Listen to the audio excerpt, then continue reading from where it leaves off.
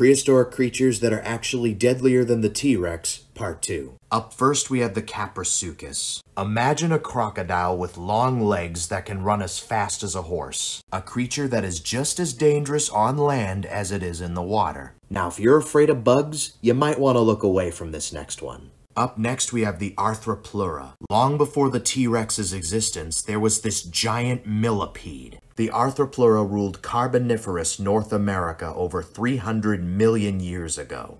Ooh, just thinking about it gives me the creeps. Up next we have the Dinotherium. It may be a herbivore, but don't let that fool you. At 13 feet tall, this highly aggressive pachyderm has been known to attack our ancestors. The Australopithecus, to be more specific. Finally, we have the Liopleurodon, or as some call it, Predator X. At 25 feet long, this monster was a nightmare in the Jurassic seas. Like for Part 3.